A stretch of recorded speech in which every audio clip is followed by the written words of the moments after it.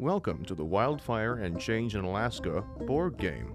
In this video, we will follow up on the previous river scenario and demonstrate what behaviors firefighters serve in the board game. Firefighters in this game are represented by the yellow pawns. As before, the fire starts burning below the river, towards the narrow part of the river where the fire could normally jump through.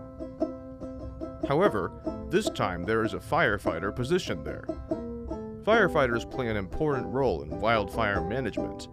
When you put a firefighter on a square with a tree, that square will not burn.